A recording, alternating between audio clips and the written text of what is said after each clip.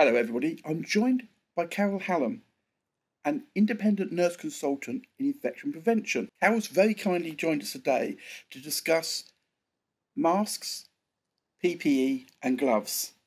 So thank you, Carole. As we're all aware, under these COVID circumstances, there's a lot of confusion as to what is best practice, what should and shouldn't be happening. So, Carole, what I've actually seen is a lot of people, seem to be sort of confused about wearing they should or shouldn't be wearing face masks in public. What's your view on that? Thank you, Clive. That's an interesting question, and I think to be able to answer it, we just need a little bit of understanding about COVID-19. So COVID-19 is one of the coronaviruses, and coronaviruses are a family of viruses that can cause diseases ranging from the common cold, we all experience the common cold, right through to MERS, which is the Middle East respiratory syndrome, and SARS, which is the severe acute respiratory syndrome. We saw that in 2003, and I think COVID-19 is very similar to the SARS, so and often referred to as SARS-2. So to understand how it spreads, then we need to have that understanding if we're looking at what is the correct protective equipment. So it's predominantly spread by droplet, and people say, well, what do you mean by droplet spread?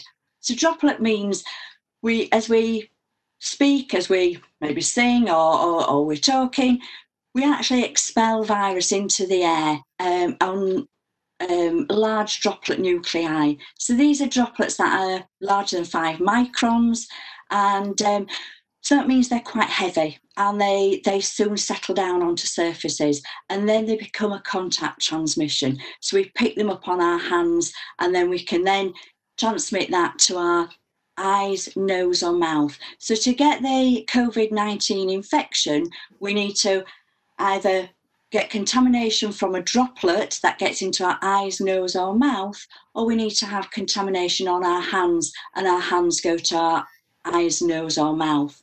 So to answer your interesting question about we see people in masks, should masks be worn or not? I think the answer there is, in healthcare settings, there's a real need to be wearing face masks. In public, I would suggest that if we can do social distancing, then actually we don't need to wear a mask. There's real dangers of wearing a mask. So actually the risk is that people wear a mask, and this is in outside of healthcare settings. We see people wearing masks that are sort of under their nose, even under their chin. People are lifting the mask up, lifting them down. And as you can see, I put my hands where my mask would be, but actually near to my eyes, nose and mouth. So therefore, my hands are more likely to be contaminated, and I'm actually taking my hands near to my face. So the risk that actually masks will cause more damage than good in public. So I think if we were wearing masks in public, we would need to really provide some education to the public about when to wear them, how to wear them, and really not forgetting that hands become contaminated. So I think there is a place for masks in public where, and it might be what the government recommend, that actually where we can't do social distancing. So for example, if you live in high-rise flats and you have to use the lift, you might not always be able to use that lift on your own, or if you're using public transport like the underground system in London, if that's your way to get to work as a key worker, then there might be a benefit there in wearing a mask. Do you feel that's answered the question? Yes, thank you, Carole. Really, actually, very, very clear. Interesting you say about the hands, yeah, because I've also noticed some people seem to be wearing disposable gloves when they're out and about. Now, I haven't done this myself yet, but just wondering, is this something we should be doing as well? I think the use of gloves outside of the healthcare setting is really worrying, because I think it's giving people a real false sense of security. Our hands become contaminated very quickly. So, hand washing is the most important thing here. So good frequent hand washing, particularly after you've been out, when you come back in the house. You know, when you go to the supermarket and you get back, you need to be washing your hands. So if we wear gloves, what happens with the gloves is they become contaminated like our hands, but then we can't wash our gloves. So people think that the gloves are protecting them, but actually they're not. They become that false sense of security. So I would not recommend gloves outside of the healthcare setting. I think people do overuse them. So and yes, I myself have seen people in public wearing gloves. And actually, I think I've seen something that was saying that in the airports that people will be asked to wear gloves, which actually really makes me feel worried and cringe, because actually we're better off without the gloves. This virus will not transmit through the skin on our hands. It's got to get to our eyes, nose or mouth. That is so clear. Thank you so much. And quite reassuring, because I haven't been wearing gloves and I'll continue not to wear gloves. Now, we've mentioned gloves, we've mentioned masks. We're all seeing sort of like on the tabloid press, there seems to be a major issue about PPE in the NHS. Is it true? Is it a major risk that we don't have the PPE, that our healthcare heroes are at risk? What's your experience on this?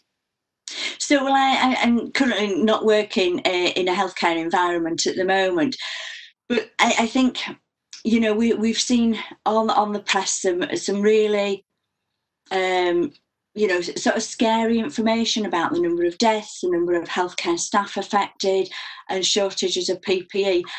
And I'd be wrong to say that the NHS hasn't been challenged to be able to provide the right PPE, so the personal protective equipment, the aprons and gloves for staff.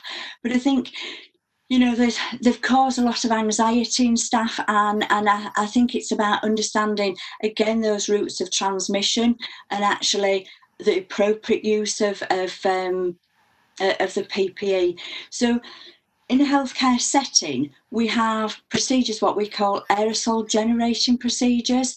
And in those procedures, we're actually generating aerosols where we've got the virus in smaller droplets. So we've got the virus in very small droplet nuclei, where it can be transmitted in the air for a little bit longer than in normal practice.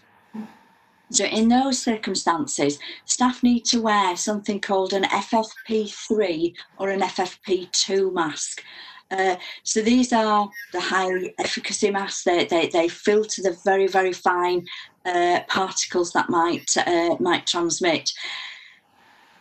Those should only be worn when we're doing aerosol generation procedures, but because of the information we've seen in the media and that anxiety of staff, I think staff have felt that every procedure they've wanted those type of masks and they're wanting the full gear. And to just take a bit of a step back, is when we first saw this COVID-19 emerging in Wuhan in China, we actually saw people in full hazmat gear. So these are the full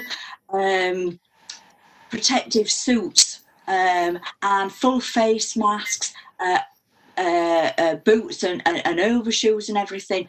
And I think that's because that was quite right at that time, because this was a new disease where we didn't understand how it was being transmitted. So therefore, that was the right equipment at the time. But as we began to understand that this is a respiratory virus that transmits the way that most respiratory viruses transmit, then actually we changed our guidance. Our national guidance is based on the evidence of normal respiratory viruses.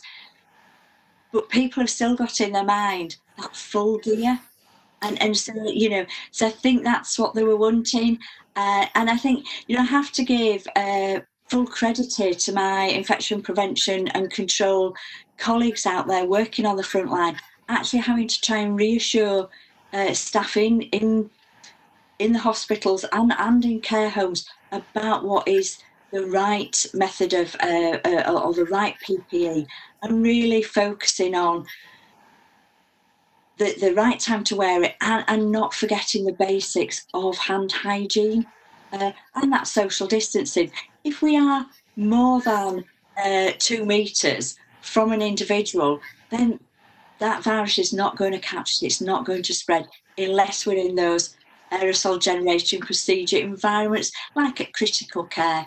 And just to give you a bit of an example is, if you think of a 10-bedded intensive care unit, so there's 10 patients in there.